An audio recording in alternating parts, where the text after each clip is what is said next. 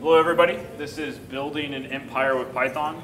Just want to say I love BSides Las Vegas. I spoke here last year on PowerShell EmPyre. We know the names get a little weird. We'll explain that at the end. But I love this conference. I love interacting with everybody and super stoked to be here again.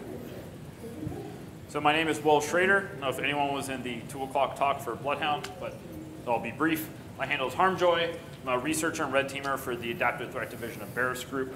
I've done a lot of offensive PowerShell, but this will be one of the first talks in a bit that I will not say the word PowerShell the entire time. So if you're tired of hearing me say that, you should hopefully be happy. I'm a co-founder of a few projects and active developer, the Veil framework, PowerShell EmPyre, and this project. I'm also a PowerShell MVP and an active PowerSploit developer. Riding on Will's coattails. I'm Steve Borosh, Borosh Group. Prior U.S. Army infantryman. Kind of did a career change a few years ago. Decided to go from kicking indoors to breaking into security systems. So I've also authored some tools, worked on egress assess, EmPyre, some things like that, and PowerShell EmPyre as well. My name is Alex Rymdeko-Harvey. It is a mouthful for sure. My handle is KillSwitchGUI. I work for Borosh Group as well. I'm a pen tester, red teamer, just like these guys are. And a few things I've helped work on were Simply Email and Simply Template. Cool. All right. That's all out of the way. So what we're going to be talking about today. So I'm going to go a bit over the motivation for building this project, and in 5 seconds or 10 seconds, Python EmPyre is an OS X and Linux-based malware agent that has a very similar architecture to the PowerShell EmPyre project.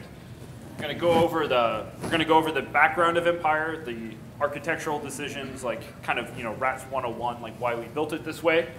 Go over some of the stagers with Steve, host and network triage with Steve and Alex, lateral movement, persistence, and the like, and really kind of go over how this agent can facilitate the tradecraft that you might be used to on Windows, but do it instead for OS X specifically, but also a bit for Linux. This is going to be an ongoing theme throughout the entire presentation. I'll make a few comments at the end of kind of about future plans, combination of the code bases, and things like that. And all throughout the presentation, we're going to have like small demos. Instead of one 10-minute demo at the end, we're going to break it up into like little 2 or 3 minute chunks, so you don't have to hear us just talk through slides the entire time. So why build this? So we do a lot of engagements. We do a lot of pen tests. We do a lot of red teams, which we kind of define as 3 to 6 week type engagements. We had a particular client or a couple of clients that started having more heavy concentrations of OS X machines in their environment. And this one particular client, they were like, well, come in, do this engagement. We did the first engagement. We essentially tried to hit all of the Windows virtual machines and developers and things like that, because we're really heavy Windows tradecraft. We hit that, and we went back. They were like super happy, and afterwards they're like, well, okay, we're going to bring you in again, but you have to hit OS X. It was late last year. And we're like, oh shit, OS X, okay. We know a couple of things, but there's not nearly as much information on OS X as there is on Windows, right? It has a much smaller market share, so there's not as many attack tool sets. There's a few small pieces. Fuzzy Knop did a great presentation in 2014, DerbyCon, if anyone saw it. I think it was Red Teaming Back and Forth 5 where he talked about some of these OS X, PostX kind of capabilities specifically. But we didn't really see any kind of complete OS X agents, right? There weren't a huge amount of possibilities for us. So over Christmas last year, I spent the entire break, rewrote a Python malware agent for this particular client. And instead of writing it from scratch, I don't know Objective-C, Swift, whatever for OS X. I'm a Windows dude. So I was like, OK, there's Ruby and Python and scripting languages. Like, OK, I'm just going to go with the PowerShell EmPyre type architecture. We use a huge amount of the kind of the back-end PowerShell EmPyre controller, which we'll go over here in a bit. And some of the stuff that's out there for OS X, so even though the pen testing community does not have as many tool sets, there is obviously malicious OS X malware out there, right? WireLurker for Trojanized applications, Xcode Ghost for Xcode packages, kind of originating from China. Hacking Team with the leak and all their source code, we got a really nice kind of view into these more advanced almost nation-state style OSX tools. This is not nearly as good as that, obviously, because we're just a couple of dudes doing this in our spare time.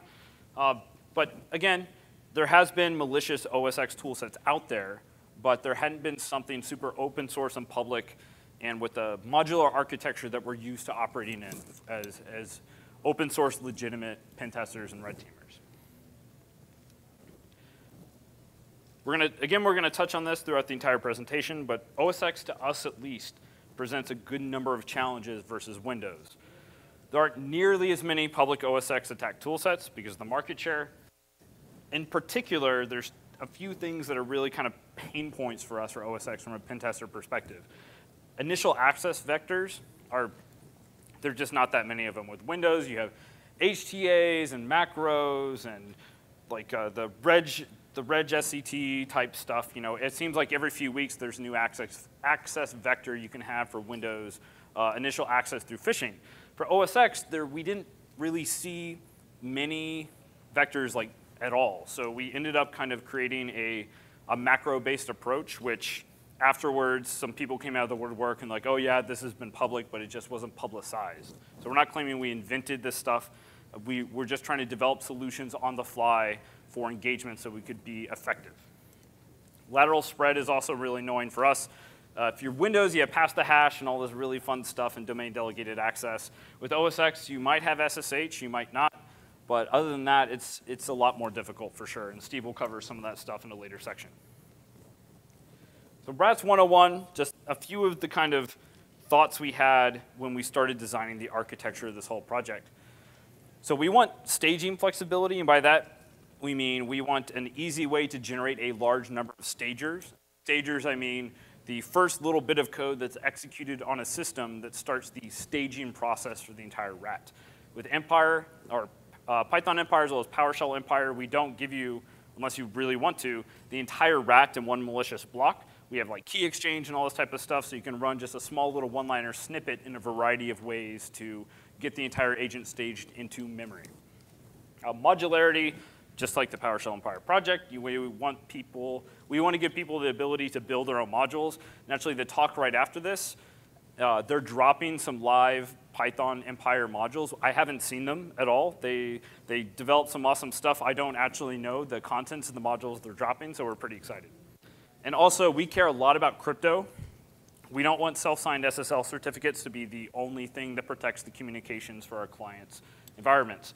And these really high security clients, they care about crypto as well. So if we can demo to them, like, look, we have encrypted key exchange, perfect forward secrecy, and all this stuff to show that we thought through it, hopefully that makes them a bit more at ease. And also, I'll touch just briefly on the staging problem. Somehow, your malicious code has to get to the target. Whether you package it all up and send it to them, you know, in one initial payload, you can do that. But somehow, this code has to traverse the network to get to the client. So there's a lot of things that kind of come into play with that. So the solution we built, Python EmPyre. That was our last minute, now slightly regrettable naming scheme because everyone's like, EmPyre, like what the hell are you talking about? But you know, we thought it was clever at the time and kind of a sleep-deprived and caffeine-fueled end of the development cycle. This is the interface. Just to kind of show you guys, it should look very familiar to PowerShell EmPyre because it uses 95% of the same backend code base. It's a text-based driven tool. We also have a RESTful API, which I'll touch in kind of right at the end, where people have started to build front-end GUIs for these types of tool sets that we're building because a RESTful API provides the ability to do so. So we're excited about the future possibilities. If anyone wants to talk about that later, we'll be out for a little bit in the main room and we'd love to talk shop. So the background, again, Python, pure Python-based agent. It's Python 2.7 and 2.6 compatible, so it'll work on most Linux systems, and it will definitely work on OSX systems. This isn't just a POC tool that we developed, you know, a couple months ago. We used this on engagements more than once. It's been extremely effective for us, so we're happy to share it with everybody. And heavily based on the PowerShell EmPyre project. It has an asynchronous communication model, so the client will request a tasking over HTTP or HTTPS. At the moment, we're hoping to incorporate more transport mechanisms in the future. the server returns an encrypted blob, but with this, instead of an established type of connection that's kept persistent, this is all asynchronous. So reach out, get the tasking, process it, post the results back, and you can have delay intervals anywhere from 5 seconds to hours.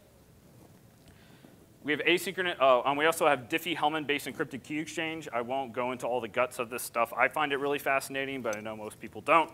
The point with this is Diffie-Hellman EKE gives us perfect forward secrecy with a different session key per client. So if incident responders image a particular box and pull out the key, they can decrypt that client's communications, but they cannot decrypt any other agent communications they see in their network. I think EKE is awesome.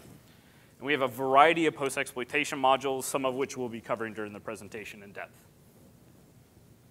Module development, just like PowerShell EmPyre, the development for this project is extremely quick due to the modular structure and the use of a scripting language. So instead of having something completely compiled, and you're like, I want to modify X, you have to go through Xcode and recompile all this stuff, and it gets pretty difficult with binary code.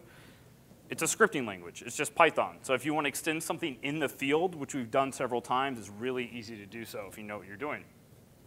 Modules here are essentially metadata containers for an embedded Python script, just like PowerShell EmPyre.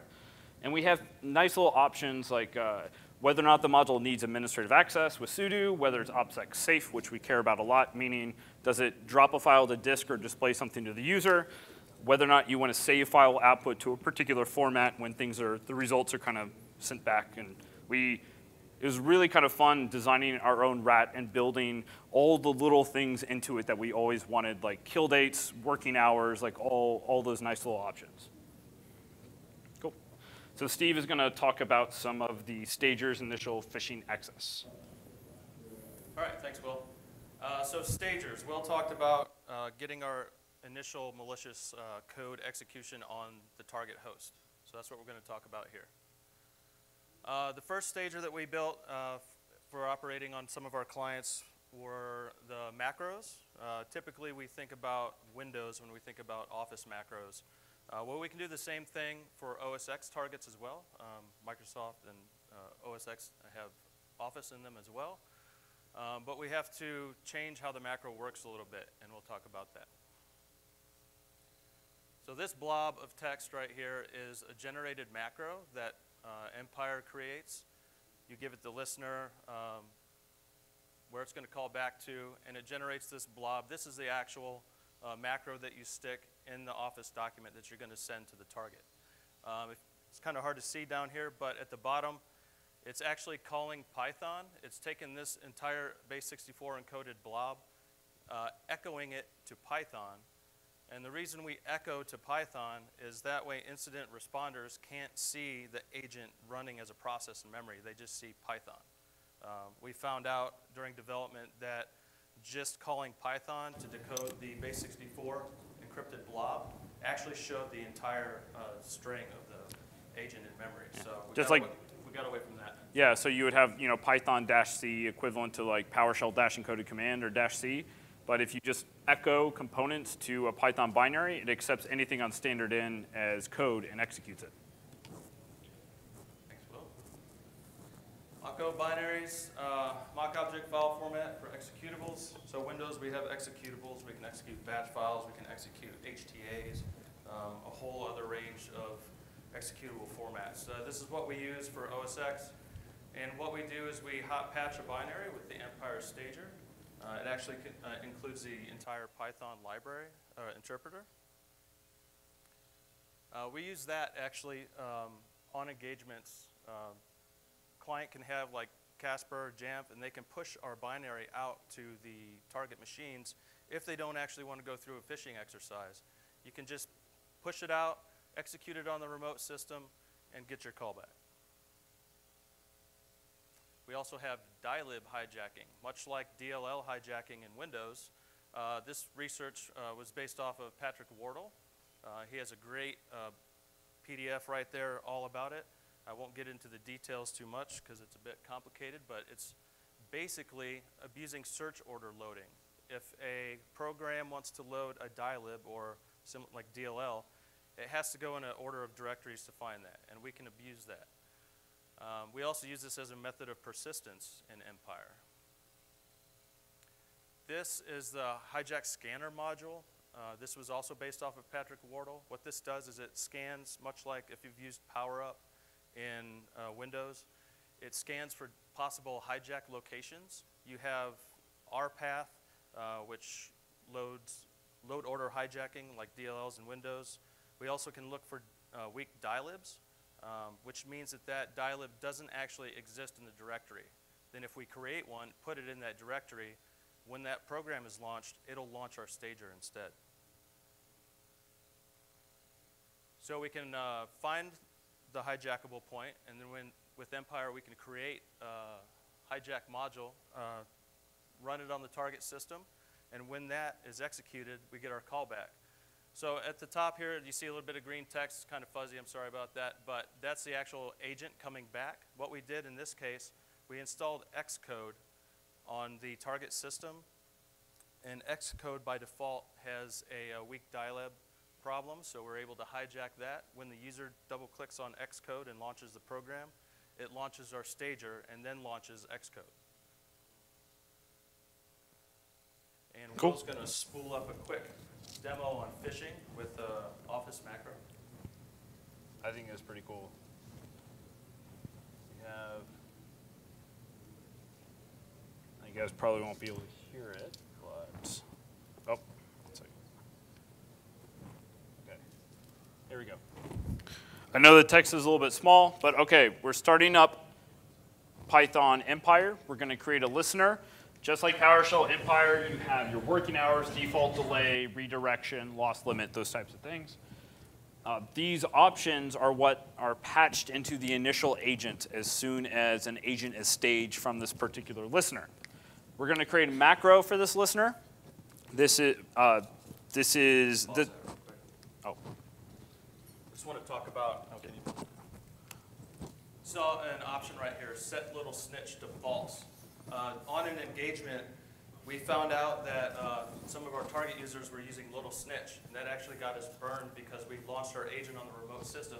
As soon as it tried to call out, it alerted the user that our agent was calling out through Python, and they alerted their IR team. So what we found out was that a lot of the developers don't use little snitch, and we entered in an option to turn that check off. So it checks to see if little snitch is running. Little snitch is running, the agent just dies. It won't call back. Yep, that pretty way, useful. If we're on a red team and we're trying to be stealthy, we can get by that protection. Again, that is not an exploit of little snitch. It's just a check and then killing the agent. It keeps it from staging. So here we're going to take that macro, paste it into an Excel notebook. I'll speed up just a little bit in the interest of time. You know, paste it into, just like Windows, right? Paste it in. You see what's echoed to Python. I'm going to open this, click Enable Macros, because I totally trust this whatever totally not phishing email that I sent myself. And at that moment, as soon as that Enable Macros is clicked, an agent will be staged. That was kind of cool. Macros are not just a Windows problem. Cool. Now, Alex is going to talk a bit about host triage. Appreciate it. Just like on the Windows side, the first things we generally go through are some type of situational awareness, maybe some host surveying scripts. So we're going to get into that part. Obviously, one of the first things that generally take place on an engagement after doing some basic situational awareness is we want to know if we can escalate. There's specific modules within EmPyre that are obviously going to require an elevated context. So on the Mac side, you're not going to see as many, let's say, privilege escalation vulnerabilities out there. And if they are, they're generally updated pretty decently fast. So just like on the Windows side, on our tradecraft where we generally have to either find passwords, maybe GPP, or some other type of like share or logon script, or any type of like escalation method we can go through using PowerUp, we would see the same kind of methodology applied on the OS X side. I don't know how many OS X users are out here or Mac users, but on just a show of hands, how many of you guys actually run as admin on your OS X box? Okay, so few out there.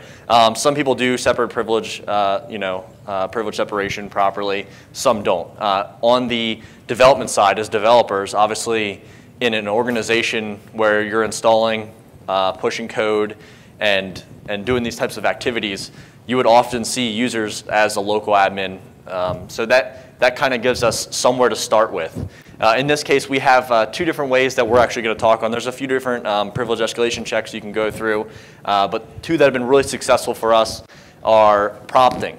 In OS script, you can actually call an application to prompt a box. So we've used this method in live engagements to gather credentials. So the first one is the Mac app prompting, so you can tell let's say the App Store to open up an application saying, hey, I need your password. Please trust me and give it to me.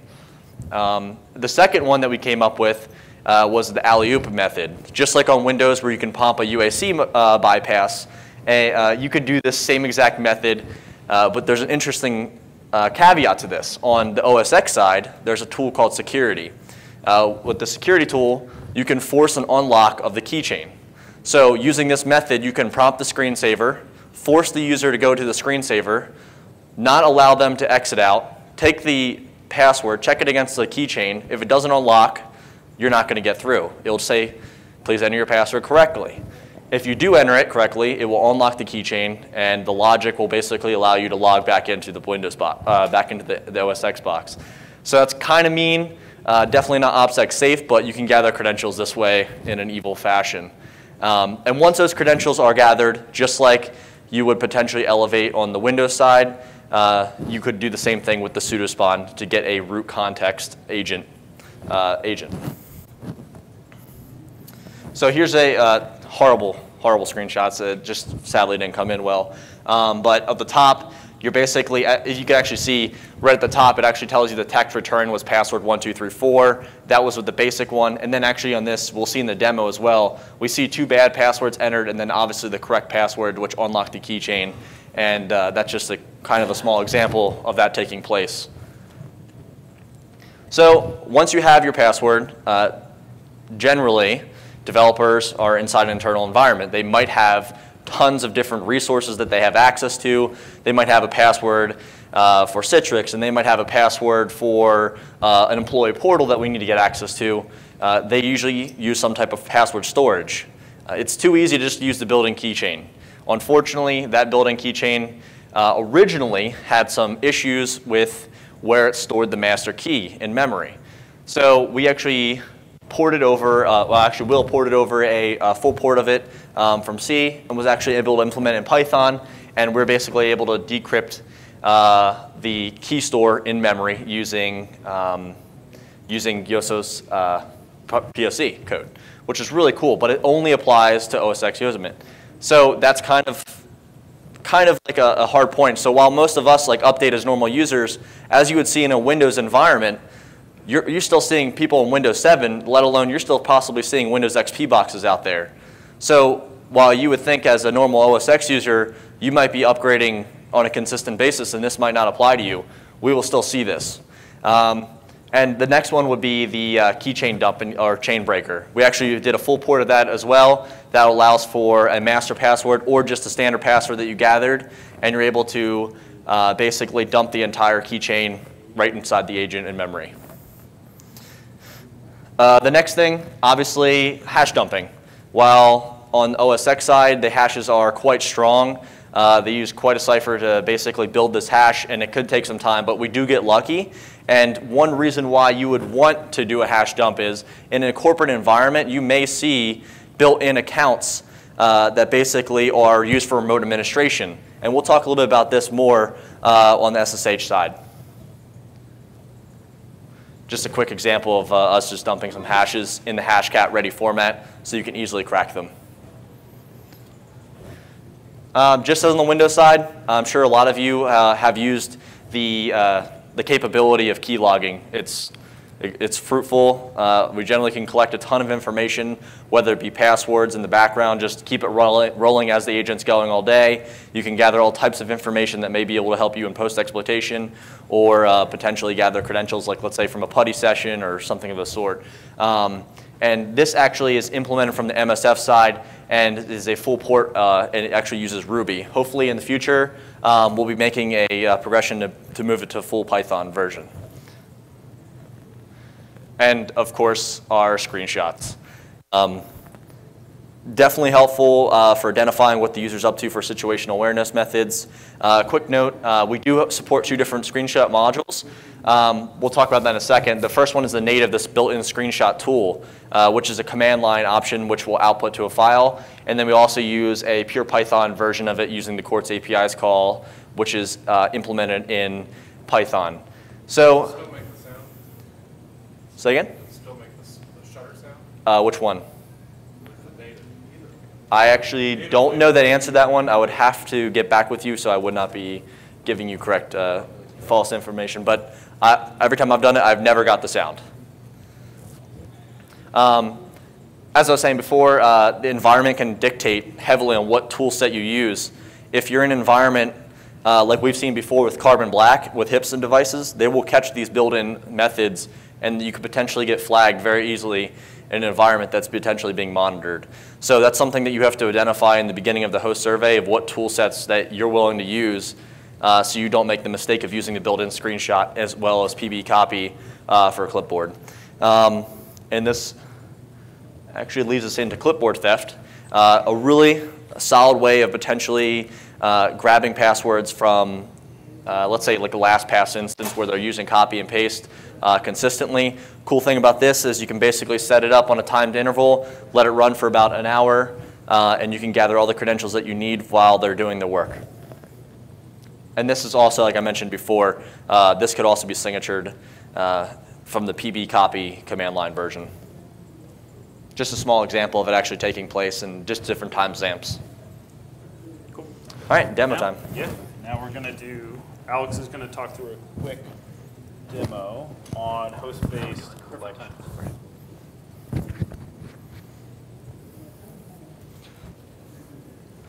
Yeah, so we're just going to go through a few of the 3 of the actual things we just talked about. Just like I want to actually show you this one because it's quite interesting, which is the screensaver alley-oop.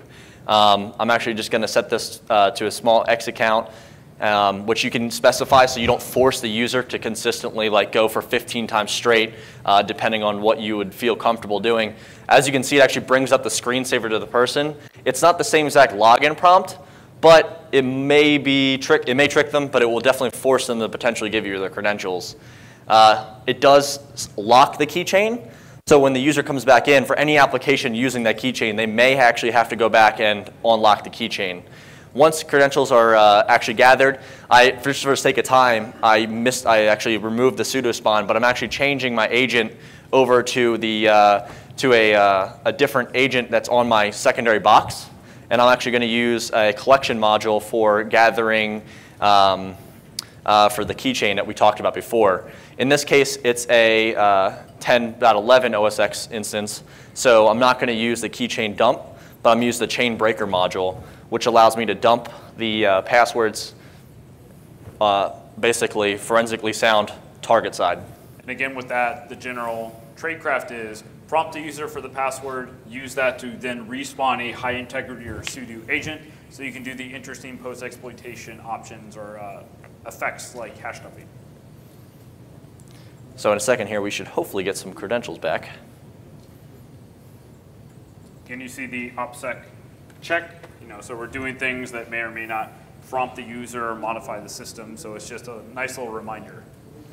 Once it comes back, it should spit out all the actual private keys, certificates, passwords, the whole shebang. And this actually works for not only the login keychain, but also the system keychain for messages, for the iMessage and Yahoo accounts and all that stuff. So that's quite cool capability of this. Once passwords are gathered, we know we have a proper password. Remember, if you do a sudo spawn and you mess up the password, you could potentially be flagging.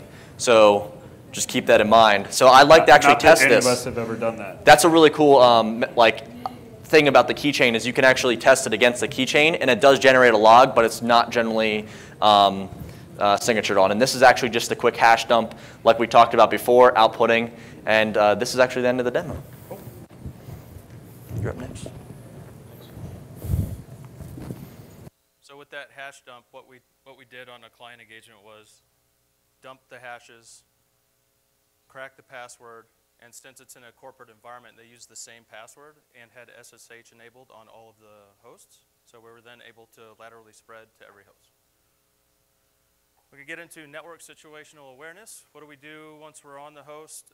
What's around us? What can we see? What can we do? And yes, OSX is on the domain too. In our engagements, we found that admins need to admin. They need to enforce corporate policy, be a group policy. They have to manage their resources, their users, objects, advertise resources such as printers. And they benefit from the single sign-on access to Active Directory through Kerberos. It's pretty easy to set up. I'm just showing a picture of the directory utility in OSX and how it attaches to the domain. You see the option for allow administration by. Typically, it's domain admins and enterprise admins. If you found other users in there, maybe you could start targeting them. OSX and LDAP. OSX has and most Linux distributions have a tool built in called LDAP search. This is what we use in EmPyre to bind to Active Directory and then perform the search that we're trying to do and get the data back.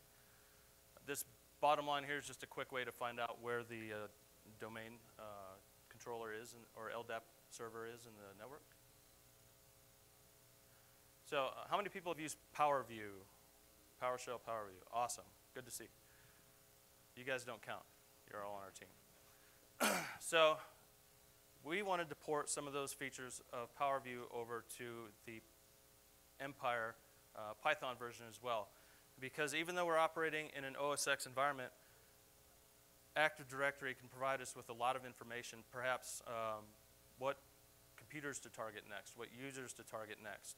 We talked about Bloodhound finding paths. So we're going to go along that route to find our next targets with a PowerView style. Unfortunately, there's a caveat to this. It does create a logon entry in Event Viewer for every time an LDAP connection connects to Active Directory. Some of the things we ported over: get computers, tell us what computers are on the network, what domain controllers are on the network. Our file servers, those might be good places to hide because they have high uptime. Group memberships, group members, what groups are out there. A lot of times stuff are nested in OUs. Get user information actually just grabs all of the information for a specific user, and we can list out all of the users in Active Directory as well. One thing that we found that we haven't been able to do yet is enumerate session data remotely from OSX. So unlike if you saw the Bloodhound stuff earlier where we could figure out who's logged in where, we don't have that ability in EmPyre right now. If any of you know how to do that, come see me. So this is a shot of PowerView OSX style. Basically, we're doing a situational awareness, trying to get the computers that are in Active Directory. We set our bind name. This time we're going to use the user jfrank@hackme.com. Of course, he's a manager, so his password is management for life. And the LDAP address, that's a domain controller. We're going to execute, and it pops out just a nice list of all of the computer objects that are in Active Directory, all from OSX. Overpass the hash. This is some pretty slick research done by Gentil Kiwi and ObscureSec. And then we ported that over a tweet from the guy passing the hash. He actually did this in OSX, and then we figured out we can port this into our EmPyre. Basically what this allows us to do is if we grab hashes on the domain, we can upgrade those to Kerberos tickets and then authenticate in anywhere in the domain with that hash without having the password. Some of the utilities that are with Kerberos are KInit, KList on the target to see what Kerberos credentials exist on that target. And then you can use KDestroy if we want to remove any credentials from the target site. Ouch. All right, this fuzzy blob is overpass the hash. Basically, we have an NT hash that we found on the network. We run overpass the hash. It generates us a Kerberos ticket, and then we can LS the domain controller. Cool. Now Steve is going to talk through a cool little demo with some domain enumeration. This will be the last demo for the talk.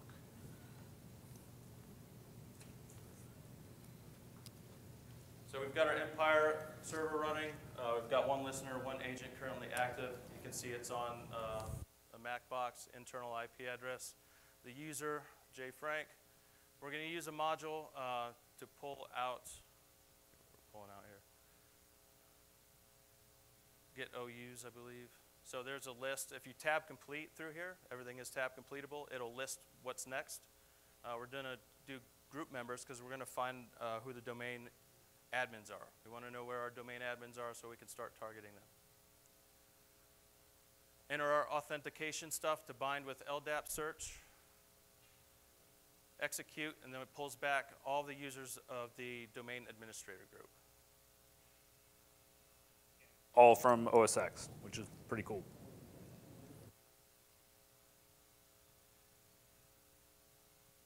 Now I think it's the OUs. Now we're going to get on to enumerating OUs. A lot of times there's some juicy information in there. All right, good. Thought we were wigging out. Same thing. We want to use module. It's tab completable. We start typing situational awareness, tab complete out, and pull out information for the OUs in the Active Directory schema.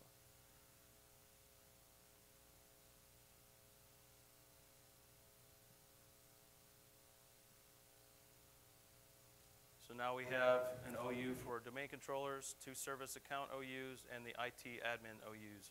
So then we can take that information and perhaps start enumerating further to gain some more situational awareness on where we want to go next in the network.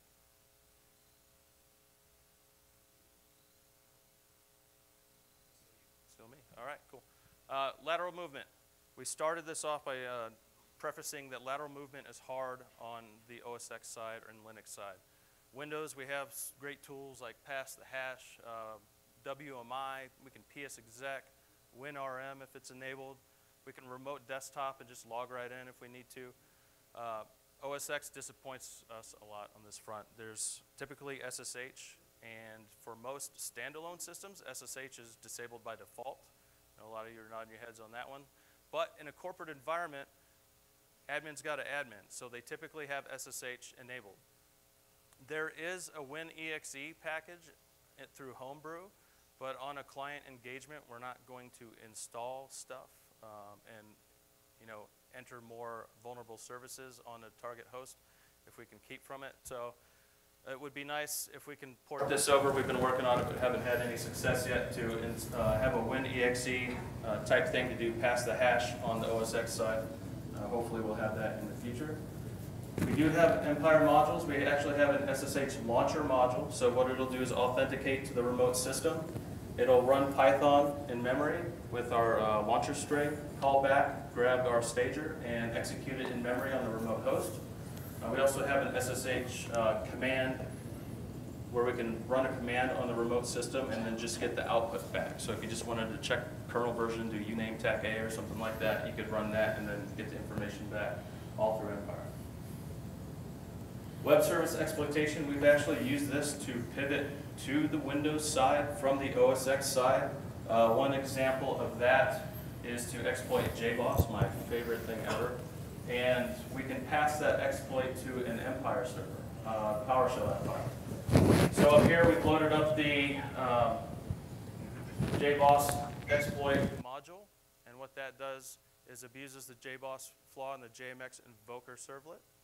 And instead of executing Python on the remote system because it's running Windows, it executes our stager that we loaded up for PowerShell EmPyre, and we get a callback and now have pivoted to the Windows side. So we're starting to get into mixed environments, and we'll talk about that a little bit at the end and what we're going to do to fix that problem.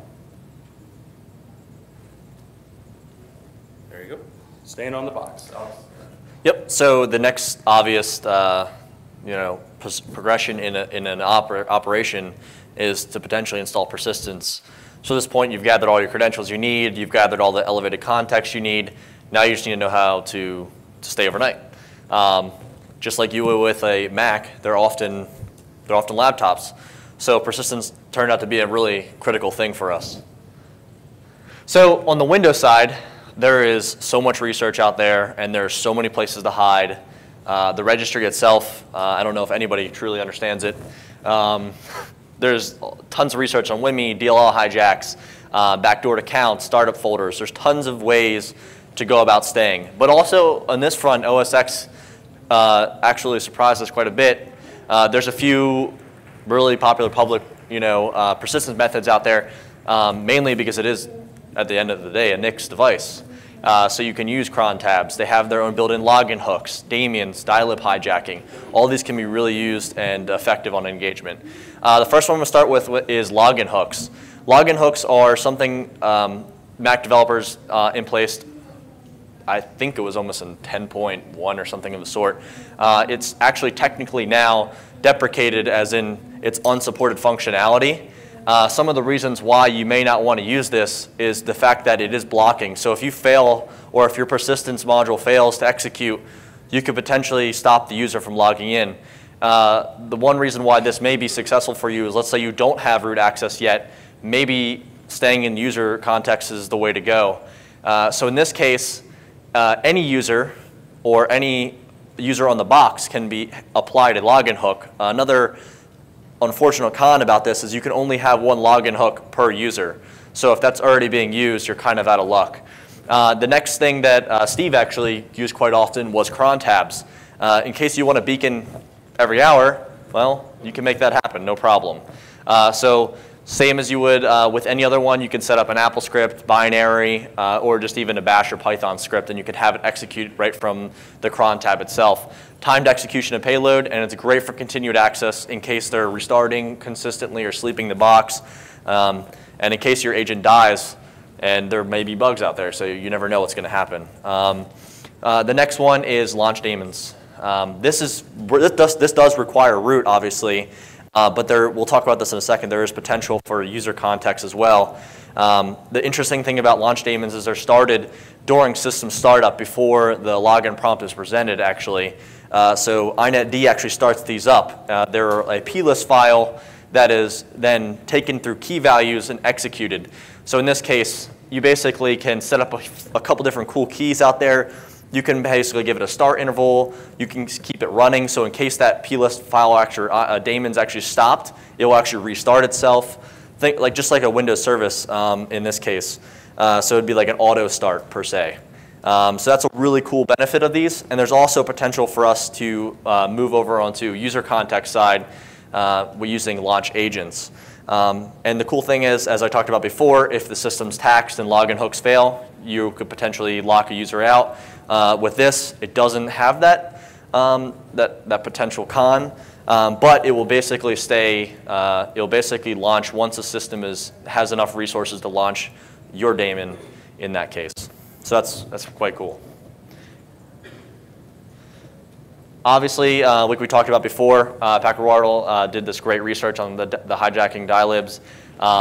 It's something that we've used a few times and I've tested a couple times, but this can also be deployed for a more stealthier version of persistence, of course, but the only obvious concern is that it's only when you start that application is when you're going to get that agent back. So that's something you have to keep in mind.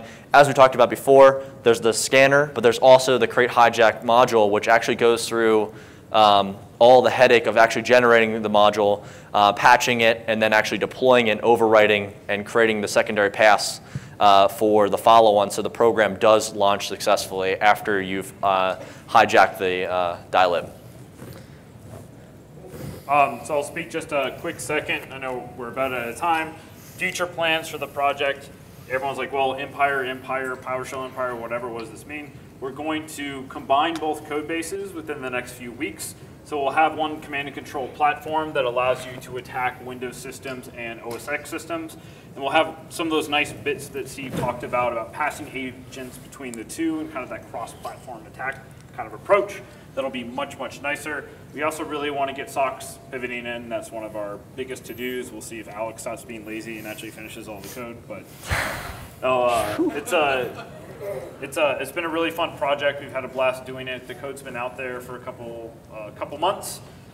It's on GitHub. We forgot to put this up there. GitHub/adaptive-threat/EmPyre. If you just search for the project name, you should be able to find it. We also have a large number of blog posts that talk about usage, phishing. We have a ton of documentation on this stuff. So with that, thank you. And are there any questions? There's one thing I want to note before we get too crazy in the questions. He talked about the fact that it's OS X and Windows. I've actually got to successfully use this on a Linux Red Hat installation, and that's why we actually went back to 2.6.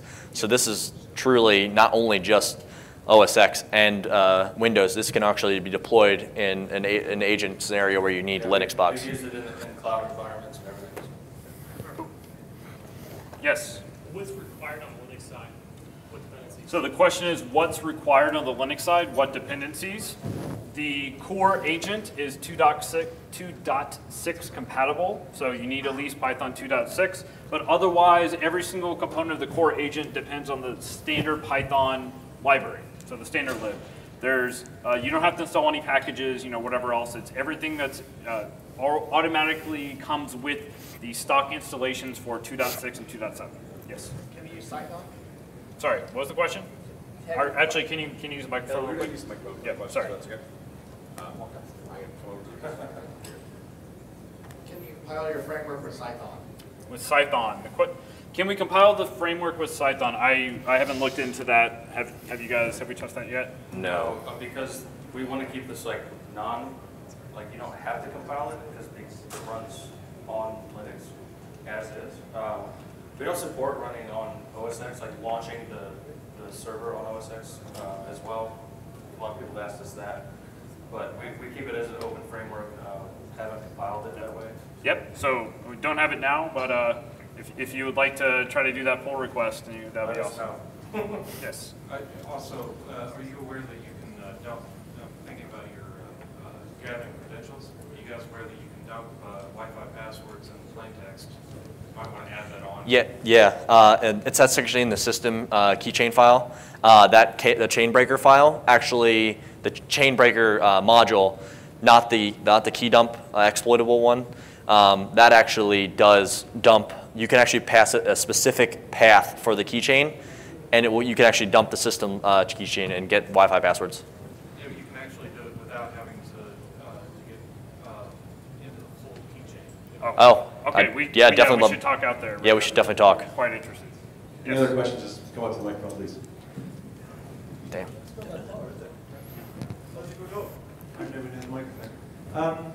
You mentioned Patrick Wharton's stuff. He also wrote Knock Knock, which Yes. goes through everything that's in launch agents and all that jazz to show things that are being persistent. Right. If we're on an engagement, you asked if Knock Knock is installed, right? I haven't yet. I was about to. Oh, go right ahead. If Knock Knock's installed, does it show up your shit? Yes. Cool. Knock Knock will show the persistence modules that we have currently. Yep. If we're on an engagement and Knock Knock is installed, maybe we disable it first. If we have the access to do so. I mean, how is Knock Knock installed? It's just Right, well, get rid of it or remove it or hide it for the time being. It depends if you're on a red team or what your scope is. What can you do on that? Yeah, no, do you have ways of evading this? If Knock Knock is run with the persistence installed, it will detect it. I guess at the end of the day, you just have to Mostly, I wanna find a know new how to method. avoid Knock Knock. Yeah. Oh, okay. We do too. So, I guess at the end of the day, you have to develop something that's not in Yeah, his let's talk tool about set. it. Great. thanks. Thank you. On the Linux side, a lot of stuff you showed was capturing the passwords. Yep. What modules do you have for similar on the Linux side? So the question is, what types of modules do we have on the Linux side? So the framework was originally built for a couple of clients and engagements that were OS X specific. So that was where our focus was to kind of get everything done. We really want to expand the Linux side instead of just the OS X side. And Most of the stuff's OS X. Sorry? Most of the stuff's OS X. The majority of it is OS X, but one of our goals in the next few months is to expand the Linux post-exploitation. For example, if you stay in this room for the next presentation, I believe they're dropping some Linux type OS X post-exploitation modules that I'm hoping they'll do a pull request in the next few weeks. Yeah, I think we have 4 modules right now. Just to quickly list them off, we have the hash dump pillage user, the Linux privx checker, and the Unix privx checker, and also a pure in-memory PCAP sniffer. Yep. Yes. You guys mentioned you're looking at different CNC methods. I'm wondering if that's something, like A, what you're looking into, and B, if that's something you had a hard time with, or if you find that HTTP usually works and it's not a problem. Yeah, so one of our goals with both the first thing, the next week, we want to combine PowerShell EmPyre and Python EmPyre into one framework. And after that, one of the goals right after that is to expand and modularize the command and control components for both projects. So we want to build the architecture that you could easily build a module to drop in. Cool. Yeah. All right. I think that's about it. We'll be out here for about 10, 20 minutes if you guys want to have a few more questions. Thank you. Thank you.